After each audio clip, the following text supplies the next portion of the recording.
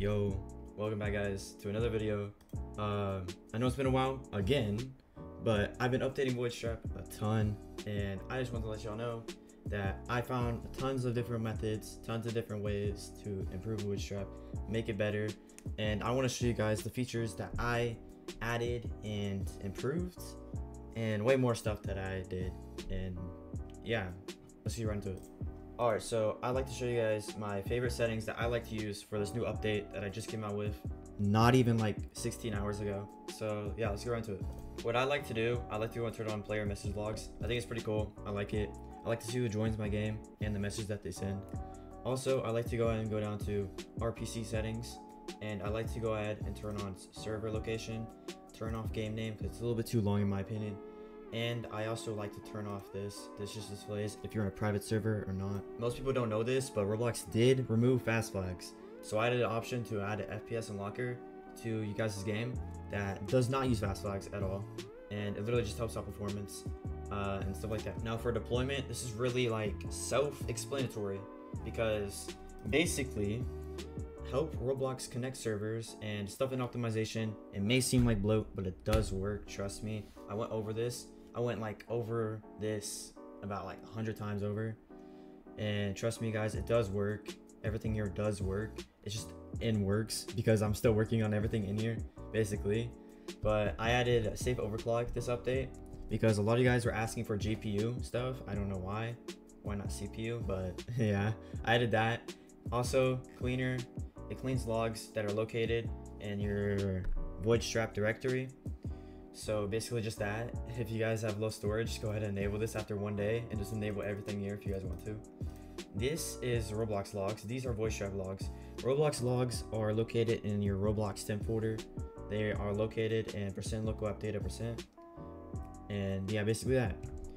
Game settings is, I'll actually go over this later. I'll leave a timestamp up above because this is really hard to explain and some people don't even get it. They don't even know anything about this, but I'll leave a timestamp up above. Alright, so for mods, I added some new things like potato graphics. I'll show an image of what this does, like before and after what this does to the game itself. But yeah, basically that. I added a ton more stuff like crosshair presets and way more. This is kind of getting old now, so I might change it later on, but that's it for modifications. I'm not going over mod generator because it sucks, okay? I'm gonna rework it. I don't really know when, but that's probably not gonna be soon. Strap, you guys may see these. These are presets that I added to make sure that everything works. You guys may think, why is there log fast flags inside here? Well, basically, if you guys go to integrations, this kind of stuff, like right here, this stuff up here, some of this stuff will not work at all. Like player logs will not work because it needs to log to get the actual logs itself, you know? So basically that's what these do. Without these, that option right there would not work. None of that would work. No server location would work without these. Okay, some people from the old video may be like, where is check system specs? It's down here now. I moved it. I thought it looked way better, and personally it does in my opinion. But basically, this update, I did a whole lot to IXP. It's hard to explain. So basically, I'll show an image up above of what it does and also explain it to right here. But IXP, this update, I made it to where it literally changes last second to your fast flags that you want to apply. So then it goes back to normal. So the Roblox won't detect it if you are using XMP or not. This hasn't been tested at all as much, but it does revert to last step. It's hard to explain, but basically it makes the ban chance probably way less lower. We don't understand it yet, but once Roblox adds the ban features to it, then we'll have a whole lot of things to talk about. Alright, so for global settings, this is a new feature I added this update really. You guys are gonna have to add your guys' own stuff into here because like it's hard to explain. Some people like having their own stuff on whatever they're like, but basically this is my stuff you guys want to copy. I like this kind of stuff. I sometimes even like large. Large looks sick in my opinion. I like it. It just makes it easier to see. So I like it sometimes. Alright, so very important for global theme and appearance. I actually updated appearance a lot. Like I updated the code inside preview. People don't know this. I actually didn't log it at all inside the GitHub, but I actually updated preview, the code of it, and the launcher code. and the language code as well. I'm actually gonna update it even more because there's some stuff I need to fix. And I actually I added a purple theme to Voidstrap that I actually like, which you guys are gonna have to actually save this and relaunch Voidstrap so it actually applies. This is my favorite color, so I had to add it. I don't know why it wasn't added before. I just hadn't had an idea of adding more colors because personally the UI doesn't matter in Bootstrapper, so it's whatever performs best. So alright, so now we're going to the help page. This isn't really new. It's actually been in Voidstrap. People don't even know this. It's actually been in Voidstrap forever. Like forever. I added this a way long time ago. I just decided to add it as a page because one, I couldn't get the URLs, so I literally had to look up. I had to dig through everything just to find perfect URLs for it.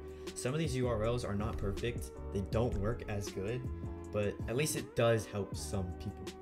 Okay, so for settings, I'm not gonna really go over this because it's not really hard to explain. I'm gonna leave the video on the top for you guys to I actually explain this a whole lot. I also explain what NVIDIA filter does and everything else. This update I also fixed channels because it was bugging. It wasn't applying to channels. So now it does, so don't worry. So basically, let's say if we join a game real quick. I'm going to show you guys a new feature that I added for game history. If I go ahead and leave the game, and I go back to game history, it will show my game history. This is kind of buggy for right now, but I will fix it. Don't worry, it doesn't show this for people.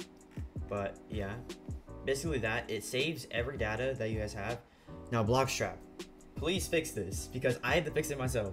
Basically, if you clicked on rejoin, it would not at all work. It would just close the Bootstrapper. It wouldn't even join the game that you guys played. So we also added deep links so you guys can actually go ahead and paste it into your browser and just join the game manually. But it was fun in that when you had a rejoin button. Maybe if you want your friends to join you, I don't know. I'll actually explain deep links here right now. Deep links are basically the links to join the game without the play button. If you guys have an instance ID, this is an instance ID right here. It will join the certain server that you guys joined last time. Even if it's a different server location, it will still be the same server that you guys joined last time, because Roblox likes to change server locations sometimes here and there. So yeah, that's basically that. I also went ahead and added your server location. I made it way better. I made it say or like more details about your location and actual stuff, but that's basically that. I also made it display your players in game.